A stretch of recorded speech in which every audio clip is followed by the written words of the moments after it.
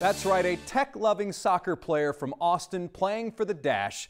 And somehow I just happened to stumble upon what she and her teammates talk about after practice on The Drive.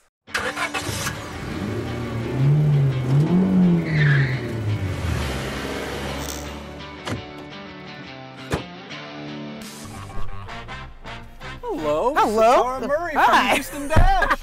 Hi, how's it going? Good, how are you? I'm good, thank you. Hey, it must be good to see the Dash right near the top of that table. Oh my God, third, right? Right? Yeah. I mean, I know it's early. Yeah, but yeah. that has to be a pretty big deal for you guys. Right? Yeah, it's big. Obviously, this is being my first year, my first season with the Dash, and I know in the past, I think the best that they've gotten was 6. So to see us at third right now, you know, if playoffs were tomorrow, we would make playoffs. So that's really exciting. So I hope we can continue that. But we got to keep it one day at a time, Yeah, though, exactly. Right? We don't want Coach to see this, right? No, exactly. Why aren't you keeping it one day at a time?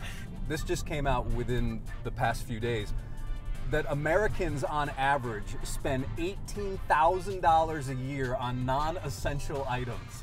Which non-essential item do you spend the most money on?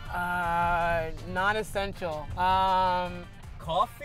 Starbucks? Electronics. Electronics? Yes. I think that is probably where I spent a good portion of my money. Okay. Yeah. Like maybe what? that. Like what? Like Apple products. Apple products. AirPods, Yeah. Apple Watch, a new iPhone. Yeah, I mean, that's it. I don't need them, but you just want them, right? Yeah.